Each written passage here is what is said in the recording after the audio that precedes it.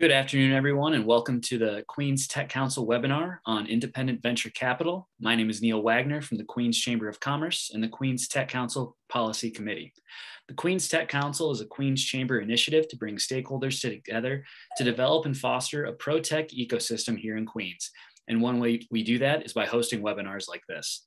The goal of today's webinar is to provide attendees with a general overview of specialized and independent venture capital firms, how they operate, what role they play in the larger startup and venture capital ecosystem, how they differ from other investment vehicles, and the pros and cons of working with one.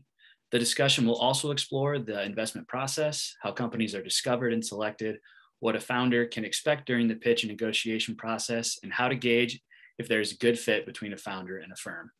Joining us today are two members of the Queens Tech Council, Mitchell Hauser and Bill Stanford. Mitchell and Bill, thanks so much for joining us today. Thank you for having us. All right, so Bill, starting with you, can you tell everybody a little bit about yourself and how you fit into the space in independent venture capital? Sure. So first of all, again, thank you for having me. I am a born and raised New Yorker. I'm a former United States Marine Corps cryptologist and code breaker. I've been a serial entrepreneur since approximately 2002. I am the former CEO of Property Shark, which was one of the original prop tech companies based out of Brooklyn. I am the former CEO of a company called Urbant, which was a second generation data aggregation platform. We did a pretty sophisticated machine learning artificial intelligence project with Con Edison. I have deep knowledge within the prop tech and smart city space. And I'm somewhat different. I'm certainly not a formal VC in any way, shape, or form. I am an advisor for early stage companies. I advise multiple companies within that space. I guide people through concept stages to get their first funding. So, any companies that are looking to get on the path of becoming a VC fundable company, that's really my area of expertise. Fantastic. Mitchell, how about you? Hi. Yeah, so I am what I call as a venture advisor. I do something similar to what Bill does. I work with early stage companies to help prepare, position, to go with a finance strategy and then go execute, which for early stage companies almost always means raising capital. My model is through Strategic Ventures as my company is that we take most of our compensation in equity. We become shareholders of the company, and so our interests aligned with the entrepreneur. Typically, we only work with companies that have a social impact. Only companies that have a social benefit, are mission oriented. We only work with companies that are validated in terms of intellectual property and with revenue. And we obviously have to believe strongly in the investment thesis. What I'd like to point out is that finance strategy for early stage companies typically encompasses everything that they do. And the reason for that is even questions about marketing plans, business model, go-to-market strategy, hiring plans, all these sit underneath the finance strategy for earlier stage companies. My background is 10 years on Wall Street as a buy-side analyst and portfolio manager at hedge funds and mutual funds at a private equity group. After that, and then I started a company called Maritel, which provided ship-to-shore wireless telephony. And after I completed that, I've worked, after that experience, I've only worked with earlier stage companies because I find working with entrepreneurs so exciting and educational. Fantastic. And, that last piece kind of leads into my second question. What are some of the things that get you guys the most excited about what you do? Bill, do you want to take that one first? Yeah, absolutely. Most of my area of expertise lies within the prop tech and smart city space. And I believe, this area is the most important to me because real estate impacts everybody's life. And there are so many different facets of it. It really runs the gamut from your single family residential all the way to, office space, Midtown Manhattan. And everybody in one way, shape, or form is interfacing with the real estate. And there's so many solutions that can be created that actually create a better environment for us in which to live. And it runs really anywhere from, obviously there's a lot of monies that are involved in profit for the developer. But, I've been intimately involved with a project that was working with local utilities. And the premise was that we can, through data, identify specific attributes of buildings that make buildings less energy efficient. And so these types of things are somewhat mind-blowing, where, when people think of the environment and greenhouse emissions, most people, or a lot of people, think of cars, but really most of the energy that's lost is through buildings. And if we can use data in a way that can streamline the process of retrofitting buildings, we stand to save billions of dollars, which is literally coming down the pipe right now. And these things are incredibly impactful for the world in which we live. And that's absolutely what gets me up every day. That's awesome. Mitchell, anything else that excites you about the space? So, as I said, what really excites me is the fact that every time I work with an entrepreneur, I'm learning something, because they're, and particularly for the areas that I work in, which are impact companies. So there's a lot of technology behind what they're trying to accomplish. I get the benefit of working with lots of people who are PhDs, and very often I feel like the least smart person in the room. I feel like I'm just picking up through osmosis what others have already figured out. What's also extremely exciting is to be part of something that is successful. Specifically, I'm just a part of the, just a piece of what these, the piece that will help them achieve their vision. I mean, without capital, without a finance strategy, they won't be able to bring this to market or really expand into the market. They won't be able to be successful. And to know that I've been able to be an integral part of that is really rewarding to me. As I said, all the companies I work with have a social benefit, so that also furthers my, the psychic pleasure that I get from that. I find also the process also interesting. It's collaborative. I'm doing something that most companies don't understand or they don't have time to do.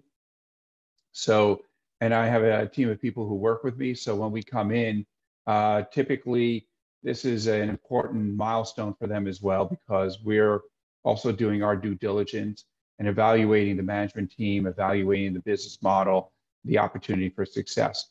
And then also, and I guess lastly, what's exciting is that when we're connecting them with the right kind of investors, which are usually institutional investors, there's also that satisfaction of knowing that we're helping them meet their mandate as well. Fantastic. You've both kind of touched on that some of your work involves, guiding people through concept steps to get them ready or to get them VC ready. Can you guys just tell us what are some super high level things that a company or a founder can do to make themselves stand out from everybody else? Yeah, listen, I'll take a first shot at this. I mean, I think that having a very clear mission of what you're trying to accomplish is incredibly important. And making sure that you have a great business model that makes sense. Those things are really critical.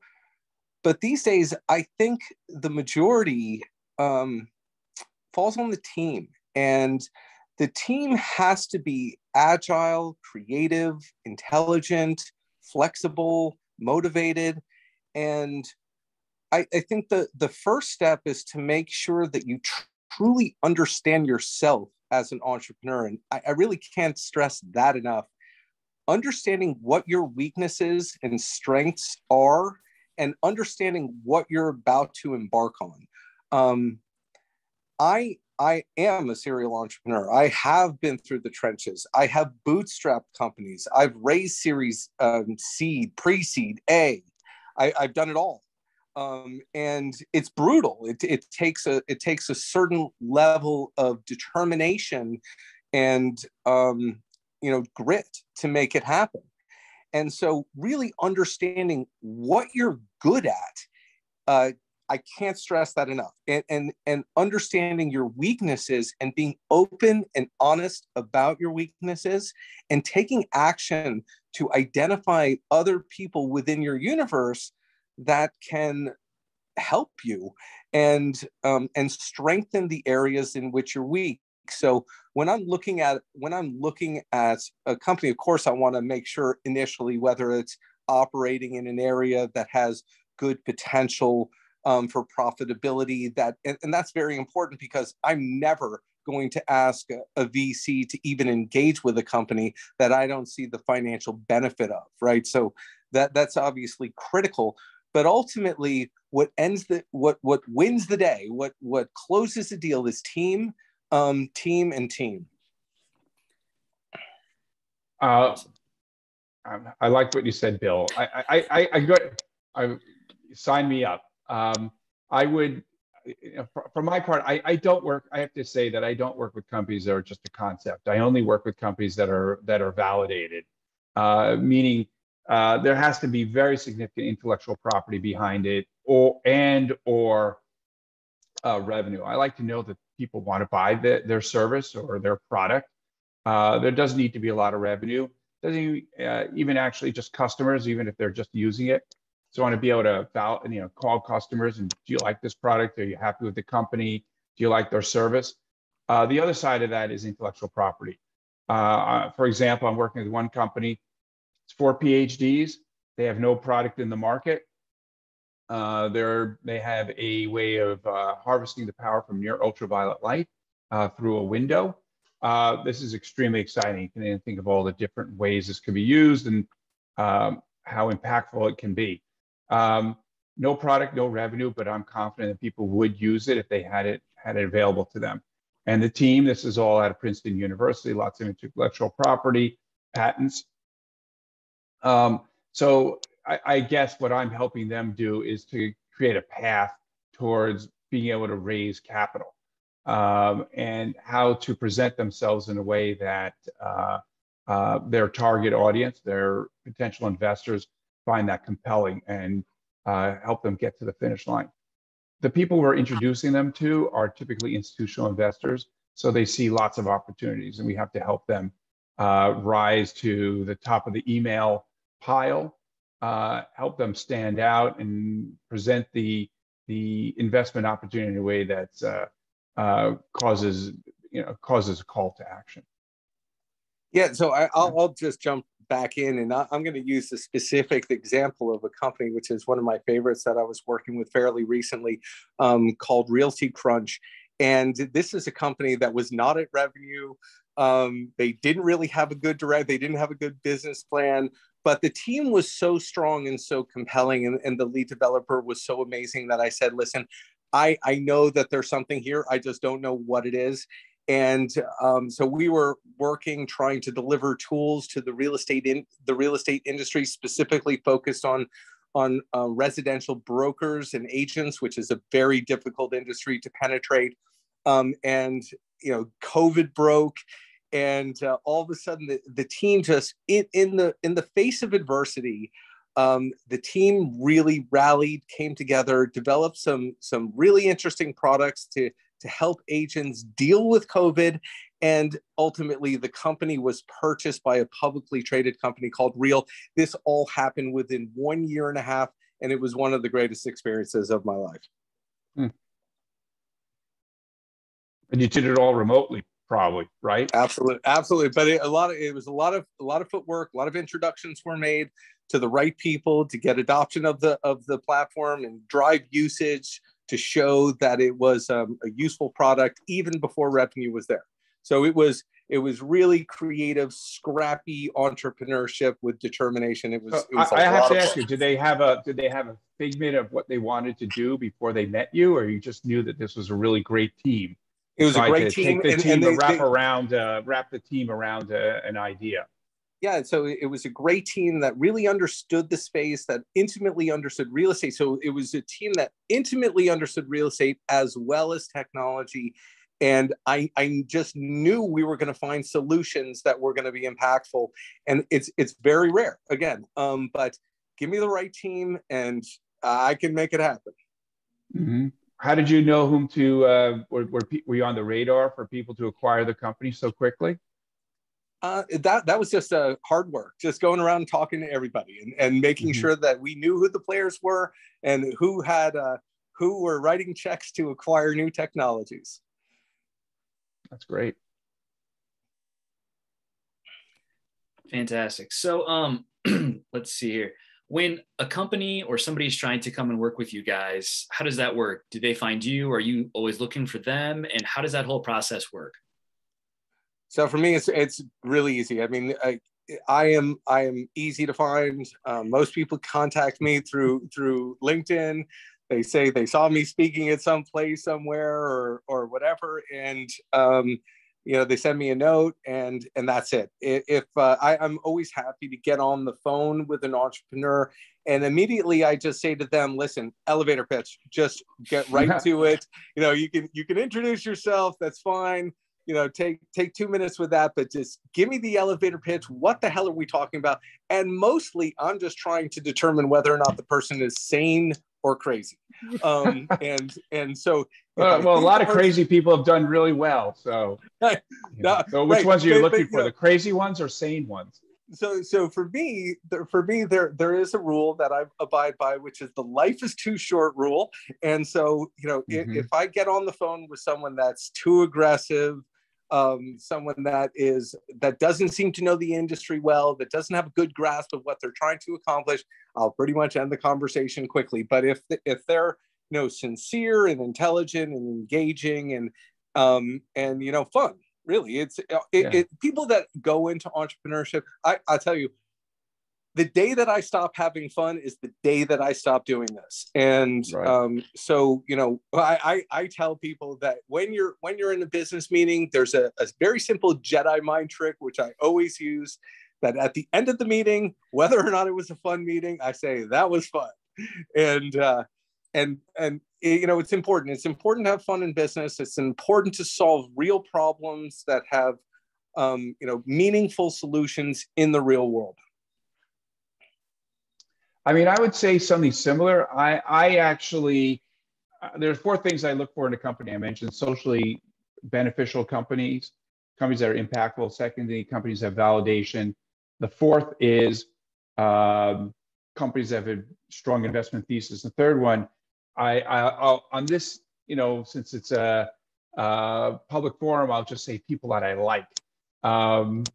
But it really means I only want to work with people who, and I won't use any foul language, but I actually use foul language to describe. I don't want to work with certain kinds of people. And there are 2 characteristics of people who are like that. I want to only work with people whom I can invite home for dinner and people I can trust with a handshake. And life is, as you point out, life is just too short to waste with anybody else. I only work on referrals. Occasionally, I'll reach out to a company that I think is interesting just because they have some very interesting technology. So I only work with referrals, and that way I get a good idea of the people that I'm working with. It can get difficult at times. So you really get into the trenches, and everybody needs to keep their sense of humor about what they're working on and to be able to work productively.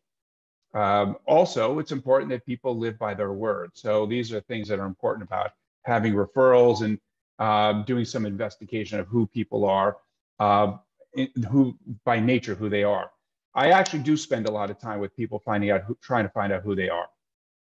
I don't really jump right into their investment pitch. Many people don't have that yet. I'm trying to get to know them better, try to figure out what they're trying to solve. A lot of them do, however, fortunately, do have investment pitches. So, that's sent to me ahead of time. I generally have a reasonably good idea of what they're trying to accomplish. But then I'm trying to evaluate, are these the kind of people who can actually execute can they execute? And there are a lot of really nice people, but they can't execute. And you have to kind of say, well, this is probably not going to work. So anyway, I have a slightly different approach than you do, Bill, but I would agree with you. Life is too short. You only want to work with good people.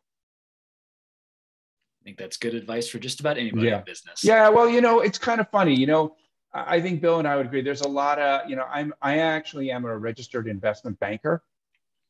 I am licensed, and I've operated as an investment banker. And at the risk of insulting any investment bankers on here, they don't get quite as much abuse as lawyers do, but investment bankers are very mercenary, and a lot of them will take on any kind of business with any kind of people. And throughout the years, there have been many examples of people working with really low quality people who have done things that have been pretty bad. And unfortunately, that's why the Securities and Exchange Commission exists, to prevent us from getting involved in those kinds of bad actors. So while it's good advice, a lot of people ignore it. And as a result, the industry can get a bad reputation. That makes sense. Just to jump in here, for everybody that's attending, if you do have a question for Bill or Mitchell, please put it in the Q&A or in the chat, and we'll get to that shortly as we get through the last couple of questions that we have on the agenda. So one question that I do have is, it sounds like you guys are trying to find, get companies ready to get them VC ready, but then also go help, find them some funders. What do you think makes a good fit between a founder and a funder? Like, what are you guys looking for? So, listen, I think it's very important that the VCs have a clear investment thesis. And I think it's my responsibility to make sure that I know what the VC's investment thesis is. And again, in my space, for the most part, I've seen a lot of successes of the VCs. And what tends to happen with VCs when they gain success is they move upstream, which means, they used to do funding for seed companies, but now they only do Series A and above, or they used to do Series A, but now they only do B and C. And there's very good reasons for that. As you build a track record, you're able to attract more money. So it's important to maintain the relationships with the VCs. And I think the VCs are generally speaking appreciative of people like myself that spend some time with the early entrepreneurs. And when they get a warm introduction from somebody like me to a VC, they generally know that it's going to be a pretty good fit for them. Now, and generally I can outline a company to a VC within a couple of minutes to understand if there's a competitive company in their portfolio, so that they don't waste their time. And so I do think that a lot of the value that I offer is through the time saving and matching. Really, it's matching, it's dating, it's making sure that you partner the right companies with the right VCs that have the right appetite at the right time. And I know there's certain VCs that are more interested in like commercial real estate as opposed to residential real estate, et cetera. There's certain VCs that are open to hearing blockchain concepts, others aren't. And there's a bunch of different nuances in there. But yeah, I think it's important just to understand that the VCs, first of all, have an understandable and have communicated effectively their thesis. That's important. And then I can meet them where they want to be. Okay. Awesome. Neil, yeah, that's a pretty good question. I got to say that I'm not so selective with the capital that's coming in, because my feeling is that the investor, they're doing a lot of due diligence. They're not putting money to work in any company that they think is a bad match or bad fit. We try to present it to them in a way, try to present companies to them in a way that appeals to their interest. But I can't get into it as well as they do. And frankly, their investment thesis changes. I don't think I'm as focused as you are, Bill, in a couple of industries as you are. I mean, I'm more broad because I'm looking at impactful companies. I spend a lot of time on clean tech, energy, sustainability. I would say 80% of the companies I work with are in that area. I'm a mentor and entrepreneur in residence for about 5 incubators, most notably New York State Energy Research Development Agency.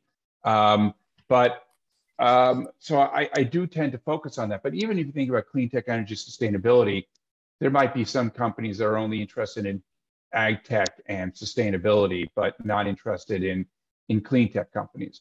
And it's really, I think it's really hard to keep track of that because there's so many. And it just seems like there are more and more every day. They just seem to be under the woodwork and popping up.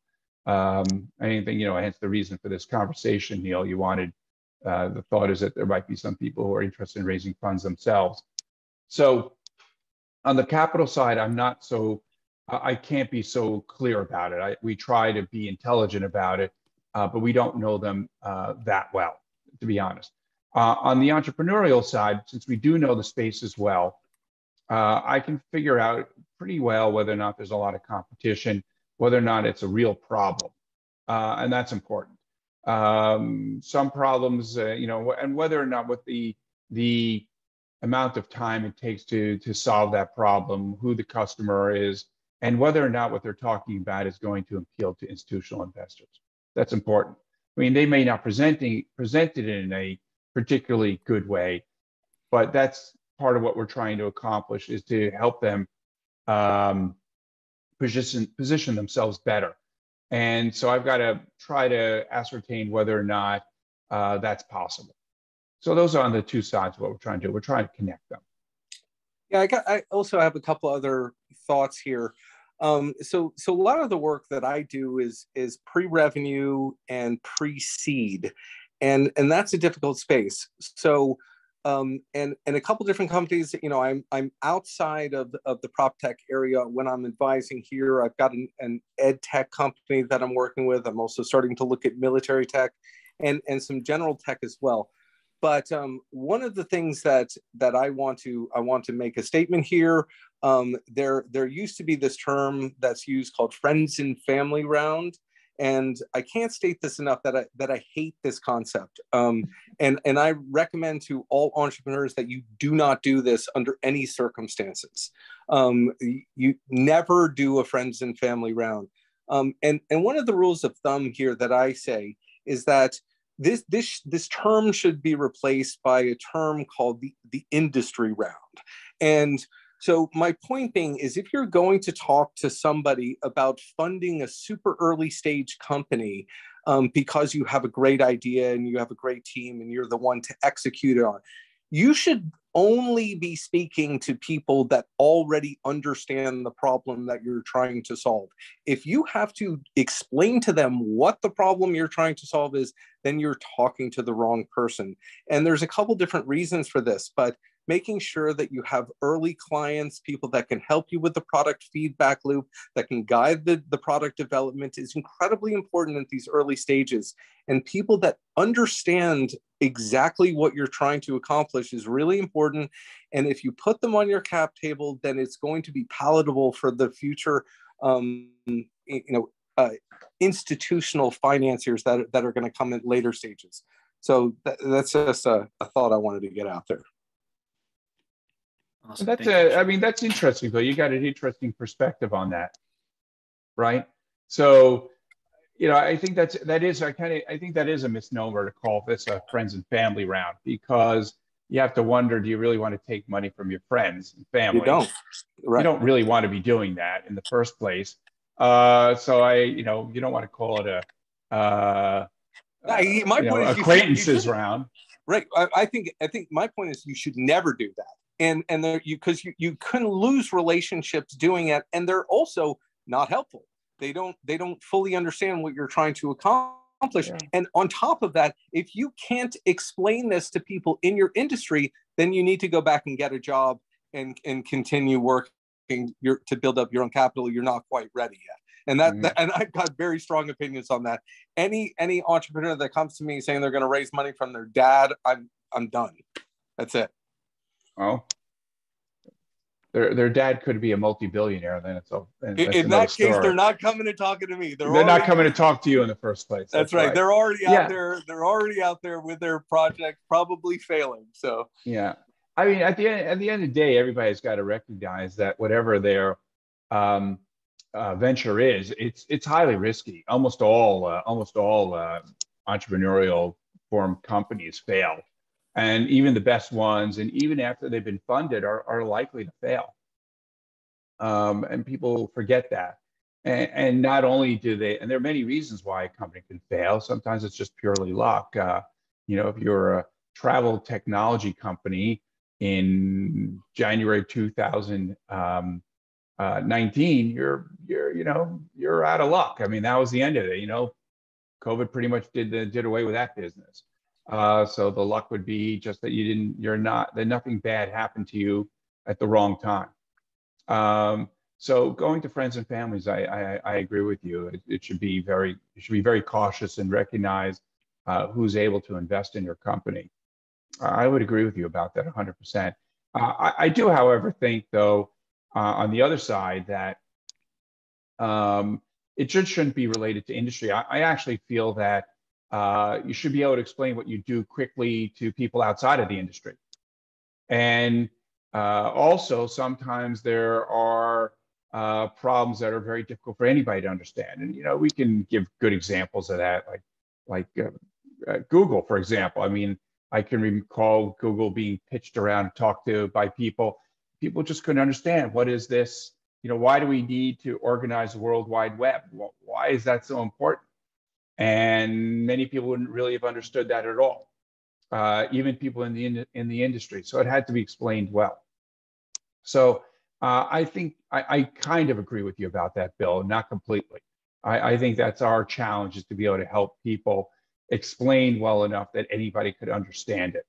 I mean, that's my perspective about it. Yeah, and again, I'm only talking about pre-seed rounds. Okay. Once it gets beyond that, then it's different. All right. Yes, I would agree with you about that. All right. I don't really work with companies at that stage. I'm not usually. And maybe that's what we're talking a little bit about, Neil. I mean, there are companies that's right, just as Bill said, a pre-seed round is kind of a company, it's kind of a start, it's a concept stage. And as Bill also pointed out, the kind of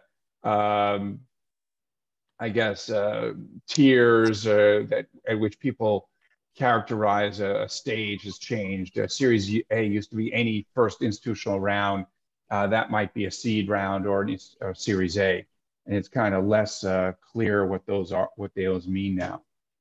But certainly for us, we're talking about companies that they're doing pre-seed, seed, or Series A. I mean, I think that's what we're talking about here for sure.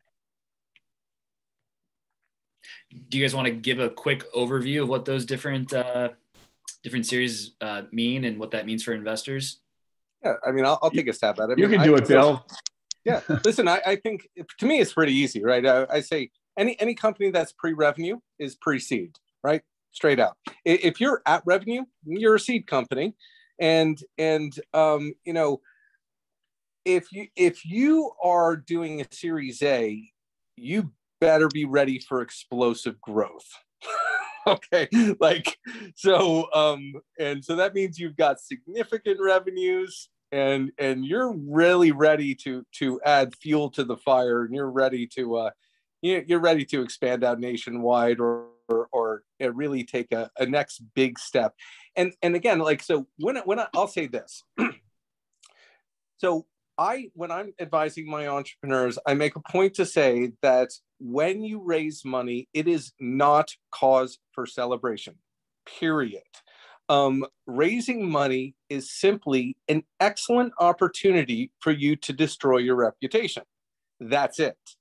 Once you've taken somebody else's money, you have major responsibilities, and you have to take those incredibly seriously. So I'll leave it at that. Those are my thoughts on it, and those are the stages that I'm looking at. I would agree with you. I don't know if it's necessarily a cause of celebration when you get the capital. It means that, I guess that means you can start paying yourself. But other than that, the level of stress increases because there's more people counting on you to be successful. So there's more stress. So I would agree that it's not a cause for celebration. The cause of celebration is when the company finally is making a profit. Yeah, or you That's get the a big first thing. client. I mean, you Big client, celebrate exactly. celebrate when you get a big client. Celebrate when you make a big sale. Celebrate. There's plenty of times to celebrate. Raising money is not one of those times. Right. I've stopped talking about what's a Series A or seed. I call it a first institutional round because it's become very unclear. So, but in general, I agree with Bill about what he's saying. Awesome. We got a bunch of questions from people. Yeah, you guys good if we question. move in onto the Q&A? Sure. All right, great. So this one comes from one of our really good friends at the Queen's Chamber, Ben Gutman. He asks, what's the most exciting space that you guys are looking at in 2022 and beyond? So for me, it's blockchain. I mean, I'm a full believer in blockchain technology, and I believe it's going to be integrated into almost every industry that there is. I'm heavily invested in it. I've made a bunch of money in it, and I'm looking for all different ways I can integrate blockchain into the real world. Probably worth it, Bill. I mean, I understand it, but maybe not everybody here understands the distinction between blockchain and cryptocurrency. Yeah, listen, I mean, that's a much longer conversation. Actually, we probably could do just a panel on that alone. So if I'll just say, if people want to have a conversation about the difference between blockchain and crypto, I'm happy to have that conversation. It's there are some significant differences, and there's plenty of cryptocurrencies that I would advise people to stay very far away from. I am looking at the technology for its functionality, but I do believe that there are entire virtual economies that are going to become very real. So Ben asked, what's the most exciting space? And just because I'll just say it only because it's kind of humorous to say is space, which is not really an area that I cover. But I will tell you that there's a big investment thesis for companies investing in space. SpaceX is not the only company out there. There are a lot of little ones also. For me, the most exciting areas I think are what I focus on are really, frankly, anything in clean tech is exciting to me right now. I've been involved in clean tech for a long time, and it's taken a long. There was a time where people were investing in clean tech in the early 2000s or mid 2000s. Did not work out well, and it's taken 15 years for people to get really excited about it again. We have an extremely cooperative administration putting a lot of money into this space. New York State in particular is really ahead of the curve. New York City even more so. There are a lot of local regulations that are encouraging energy efficiency and new technologies. Energy storage is also going to become more significant. Alternative fuels. All these are very, very interesting opportunities for me.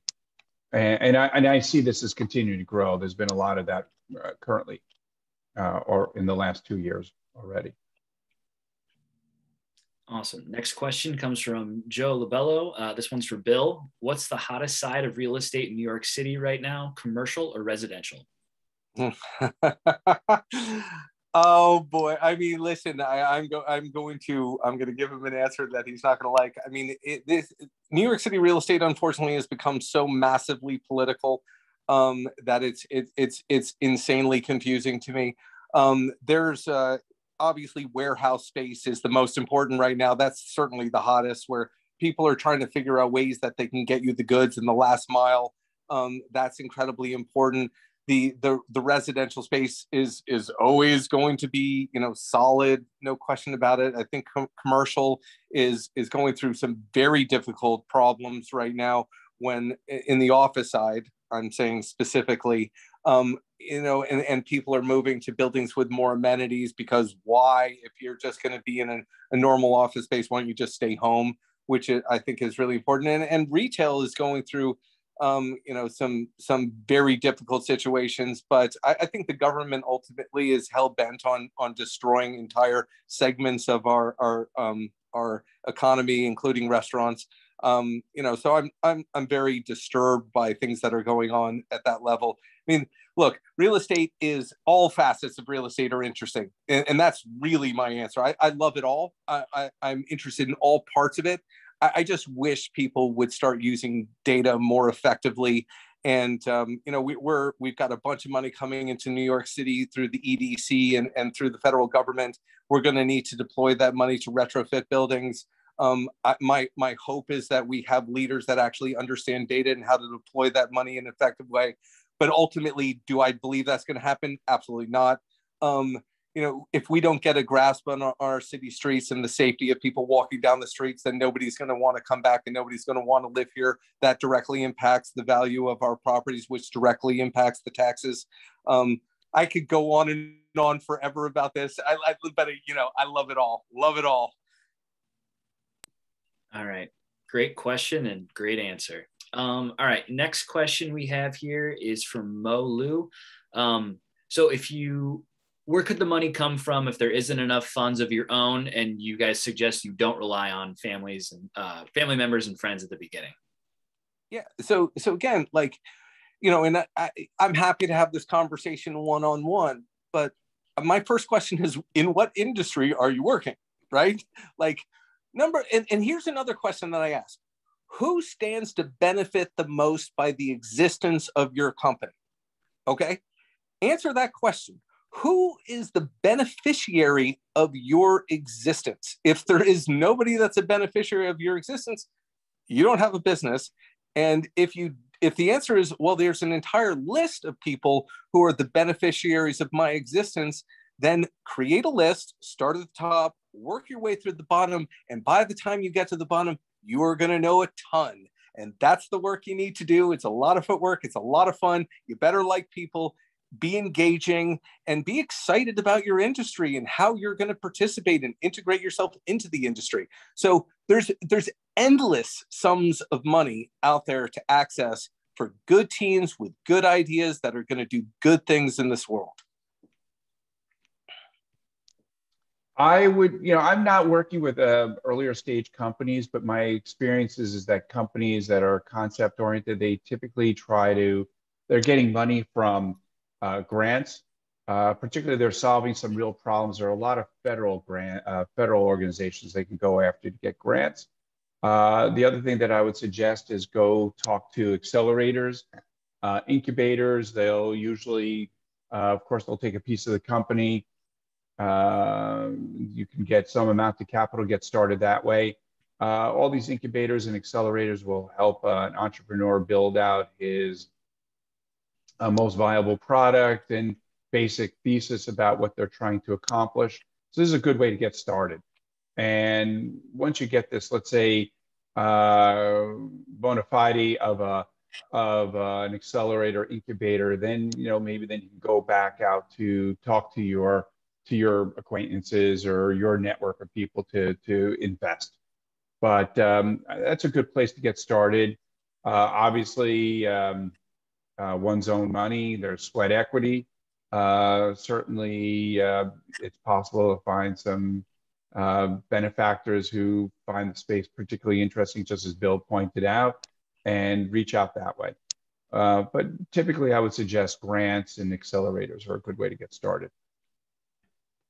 Awesome. Great advice. And thank you for the question, Mo.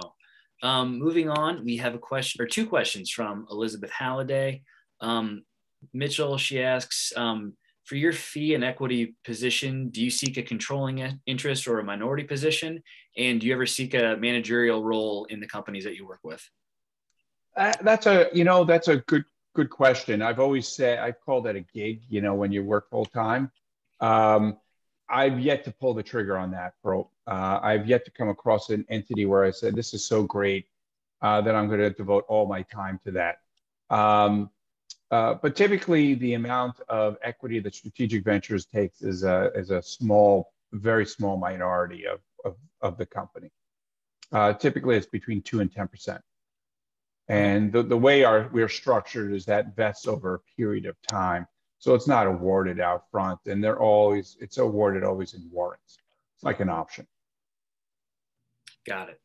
And Bill, she asked a question of you. In your fees, do you take a fee or a piece of the project as well? I don't take any fees. I'm too early stage to take any entrepreneur's cash. I would never do that. It's generally speaking, if I like the entrepreneur, if I like the project, I work for free. And when it gets time to raise, most of the time, the majority of the time, people ask me to join the advisory board, and I'll take 0.5% or 1%, depending.